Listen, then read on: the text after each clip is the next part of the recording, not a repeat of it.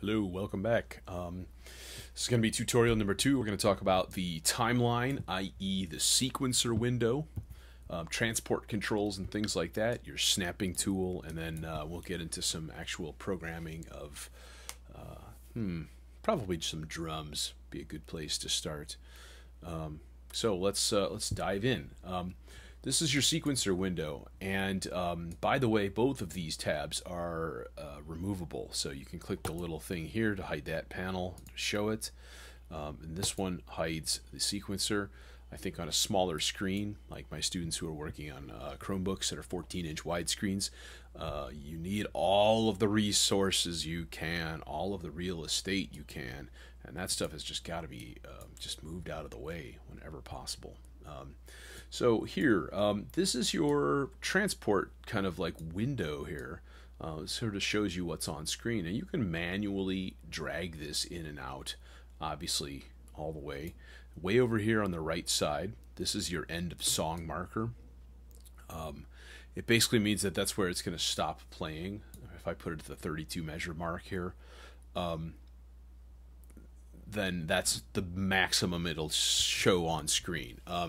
Where that comes into effect is, for example, when you publish a song, it finalizes it and it mixes it into a like a WAV file, sort of similar to like SoundCloud does.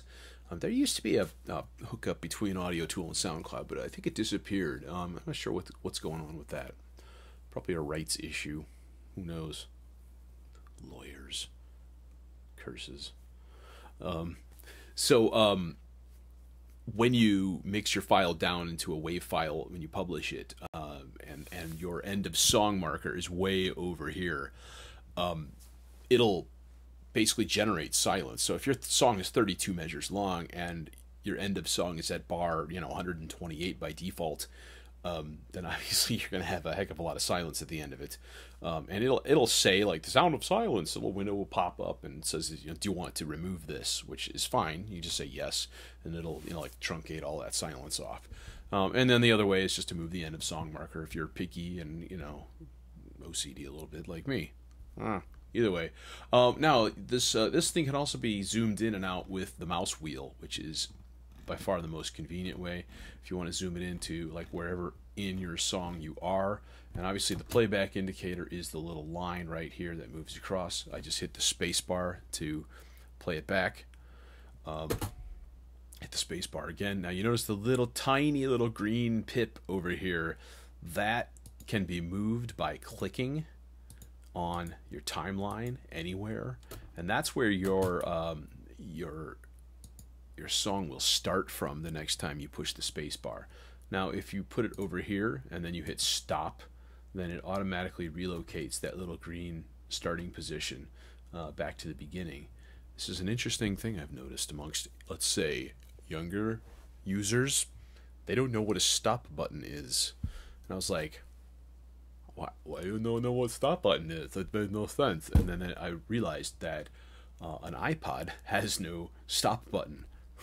Only play and pause, which is whatever. Anyways, so yeah, they haven't used it before. So yeah, makes sense. All right, let's talk snapping. This is the snapping tool over here. It's a super duper important tool for like anything that we do. And it basically kind of rounds things off to the nearest, in this case, bar, half note, quarter note, eighth note triplet, 16th note, and so on, all the way down to ridiculous amounts of 128th notes. I'm not sure how musically useful that would be, but it's cool that they have it. And you can turn that on and off like this. It comes in handy all the time, and you're going to use it, so get used to it. And then the last thing is the loop indicator. The loop playback indicator is this control right here. As soon as it's on, this little blue window highlights. That can be moved and it can be stretched. You can also activate it in a couple other ways. That is also a really, really useful tool. Okay, let's grab some drums. And I think I'm going to use a Beatbox 8 because I can. Now, personally, for me, I would probably hook up every instrument to its own channel, at least the ones that I was using. But here's our Beatbox 8. I like to turn the volume all the way. I don't know why the volume is down. Audiotool, are you listening? Because the bass line, i.e. the TB303, that does it too. It's like halfway. It should always be like up. Anyway, so what do we do with this? Well, right now, if we hit play, nothing happens. So classic drum machine programming, you get the 16 buttons across the bottom, and you can see right now they're sort of scanning across as I hit play. Hopefully you can see. Yeah, there it is. It's easier to see now. So if I click an instrument, in this case, bass drum is default, and then any of the buttons here that I push will play when the scan gets to them. Boom. Okay, and then here's my tempo. I double click. I'm going to change the tempo down to 80.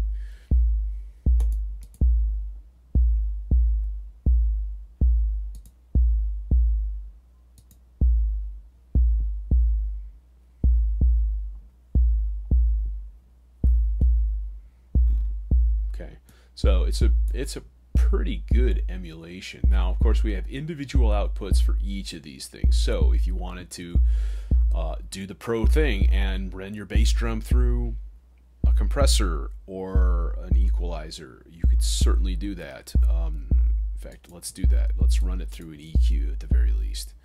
A couple of choices here. You have this Parametric EQ pedal, which is a single band. You have the graphical EQ, which is actually a really nice EQ. It's pretty powerful. Like if this was a real life thing, you've got 18 decibels of gain, variable bandwidth, of course, and all of this is adjustable here.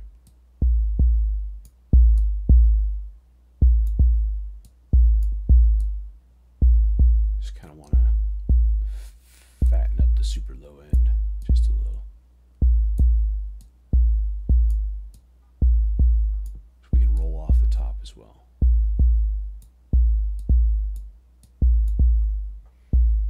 Okay. Okay, so there's our kick drum. Now you also have channel EQ that you can apply. That's actually pretty good too. I think it goes up to 24 dB. Now, as a tip and a trick here, when you click a knob and then you hit backspace, it resets it to its original position. It's a super duper useful little tool too. All right, well, let's change things here. Now, here's the thing. We have 4 banks of 7 patterns each. Obviously, your pattern can also be changed. You can change the length of it. You can also change the scale. Now, I will say that Audiotool has an error here. I don't know if they noticed it, but this shows that in position 4 here, that 8 of your switches are for a quarter note. That is not true. It's really position 3. 4 switches are for your quarter note. So your quarter notes are going to be on 1, 5, 9, 13. Anybody who's used the original knows when you change the scale, it basically speeds up playback. So if I changed it to 3, it tracks through twice as fast, basically. So long story short, 3 and 4 are flip-flopped here. Okay, that's just a goofy error. I don't even know if they've ever even noticed it. It's just a graphical thing. It's not a function issue or anything. It still works fine. It's almost like if somebody had reversed the sticker or something. You'd be like, wait, what? This is not correct. I need my money back. Except it's a TR-808 and I'll never find one again. Okay. We need a snare drum. But see, I want to put this in, let's say, pattern number 2, yeah? So we can right-click. We're going to copy the pattern into pattern 1 into our clipboard, and then we're going to paste it into pattern 2. So now pattern 1 and 2 are identical. Why? Well, because now I can change pattern 2.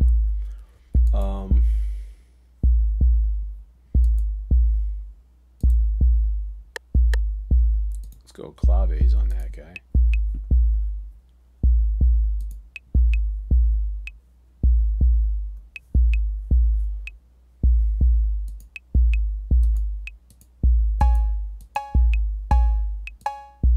That's really loud. Okay. And then if I wanted wanted to build it up even more, I would copy that pattern and paste it into pattern 3. And then in pattern 3, let's say we do a backbeat of some sort, either a snare drum, maybe a hand clap.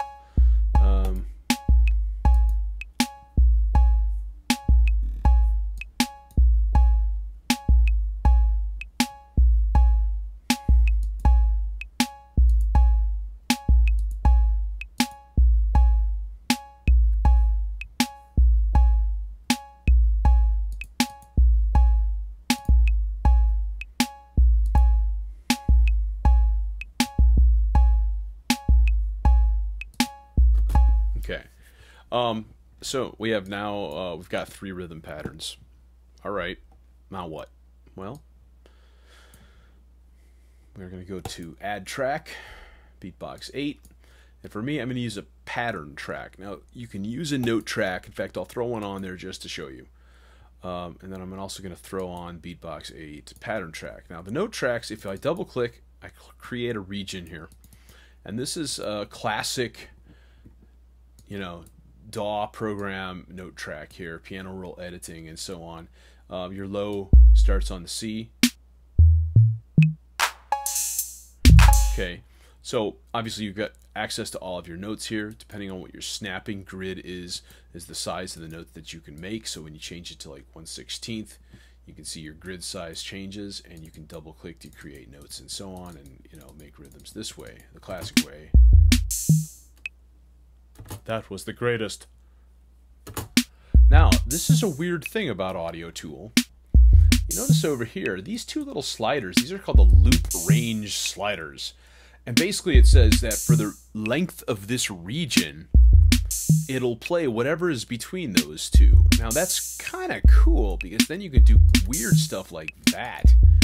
And sort of set up your own, almost like rhythmic interference patterns or something. If it's smaller, then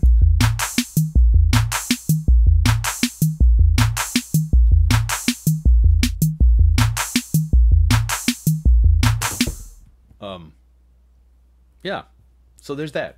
And this works for anything, by the way, like samples, for example, that we'll get into. Samples, for example. We'll get into that shortly in a couple of videos. Samples do the same thing. So you have the loop range slider that you can actually use to truncate a sample or have it play back a small portion of it. So you can only, like, let's say you wanted to use only a little bit of it. You can do that. You can have it repeat during that and just lengthen the region. You can shorten your region, just keep it 1 measure, that sort of thing. There's a lot of options here. So I'm going to delete the track though, and then in the pattern track, you notice though that as soon as I did this, what popped up is this blue outline. That is an automated parameter now. Okay, everything in Audiotool can be automated. That's one of the coolest things about it. So I mean, anything, you know, the level of your bass drum, we can right click on it and go create automation and make an automation track for it. We could do all sorts of things, and that's kind of necessary. So basically this is like having a mixer with full automation, and all of them can be fully automated. You know, faders moving and levels changing and EQ changing dynamically and everything else. It's a pretty wild thing. So what do we do with this? Well, now we do the same sort of thing. Double click. Double clicking is your salvation here. I'm going to change my snap to bar. It's just so I know that it's like rounded off to the nearest bar. So like if I click over here, it'll still work. If this is rounded to quarter note and I click here, it's going to put it at the next quarter note, which is weird. Now we can double click to create a bunch of individual regions here, or we can make one and then just simply drag it out with the resize cursor. All right. And then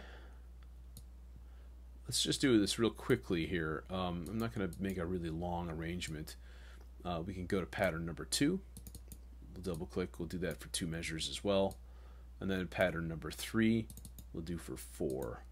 1, 2, 3, 4. Be careful if you're going to use even numbers. You know, for example, right now I have 8 measures, but it ends at 9. And this is really confusing for people. They're like, but it says 9. Yes, but it's not including 9. It's up to 9, which means it's 1 through 8, and that's a common mistake, for example, that my students make when they don't have songs that are sort of like long enough. Like it has to be 32 measures, and then they're like 31, but it's on the 32. No. Anyways, hit play.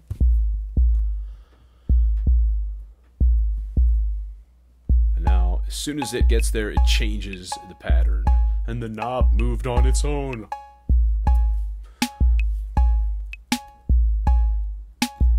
Okay, the last thing I want to add, just for kicks. Get it, kicks? Because oh my gosh, it's freaking out. What was that? I don't know what that was. It was freaking out. Happens when you're zoomed in, and then you try to drag something over, and then your computer's fast, and it goes just like that.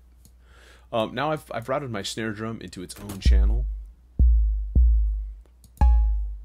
So remember I was saying you could do the loop a different way. So if I want to loop just this, I right click, and all these options come up. I can actually color the tracks too, which for organizational purposes is cool, and also for making them pretty.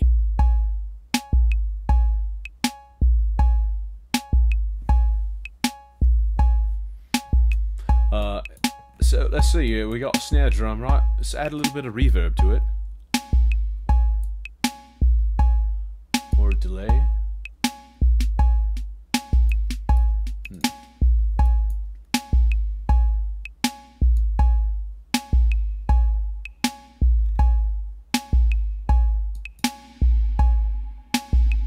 So this is what I was talking about with the reverb, how it's like, it reads 170 milliseconds, but it's like 4,000. It's way higher. So you can like still hear it. It's the readout is not correct. But then like here at 107, there's like nothing.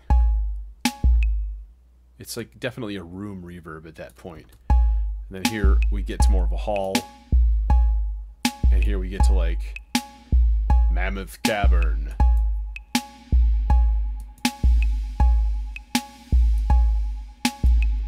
It's a little strange. Okay, so I go with 3 o'clock on the room size, and then I'm done. Okay, well, I think I'm going to be done with this tutorial here. Again, thanks for watching. I hope you do well in your Audiotool adventures.